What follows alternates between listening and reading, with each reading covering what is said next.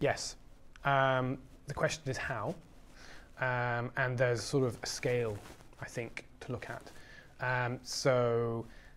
Assuming that Brexit will happen, and everybody is assuming that, then it's a question of how close the UK stays. Let's say that it stays very close. People will talk about a Norway-style model.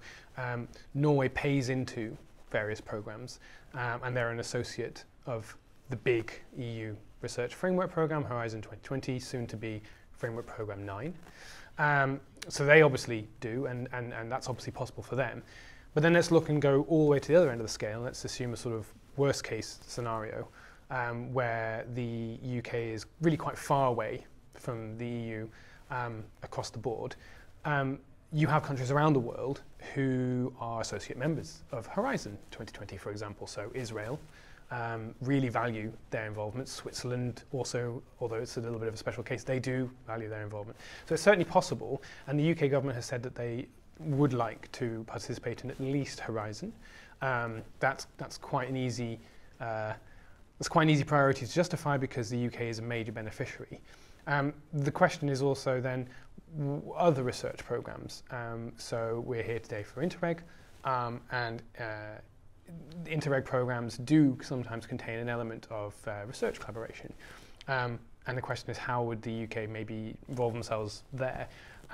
And there is definitely the possibility to do so. Again, Norway, albeit attached to their sort of membership of the EU's single market, they do pay in, as it were, to those kind of projects. And that's certainly something of interest for the UK government. We have been talking with them as the East of England office, the East of England European Partnership, have been talking with UK government about potentially buying into select parts of the Interreg programme at whatever programme level. And that is of interest to them. That's on their priority sheets. They have told us that. The question now is to prove the value for money, which can be done. It's more difficult than with Horizon, but you can do it with Interreg programmes. Hopefully that would then provide a kind of a model, successful model for future collaboration. And if we started off with the UK outside the EU like that, maybe then they would integrate more slowly towards funding integration, perhaps not single market integration, but funding integration. So elongated, yes, but definitely a yes.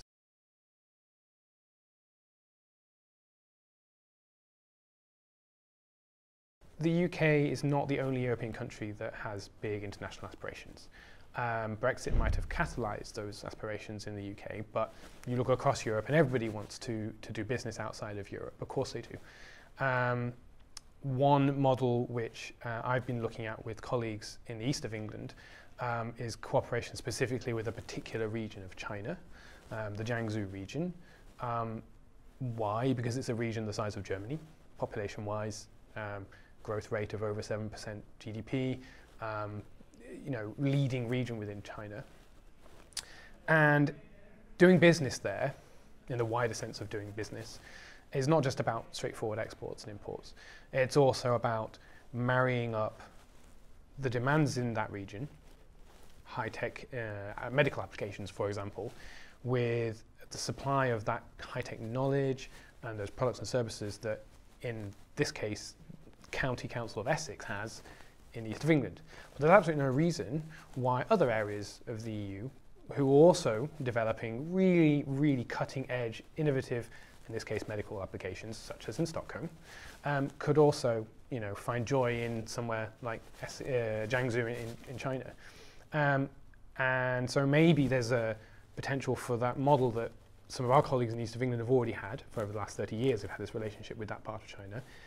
There might be the possibility to expand that out to include other European partners that the east of England likes to work with that have got similar types of approaches to their innovation, and they are also looking to sell their expertise and their services expertise and their high-tech products. So not just talking products, but goods and services together to China, but maybe around the world. But China, maybe that's a good start. It's a very big country with a huge demand, so maybe that's a good start.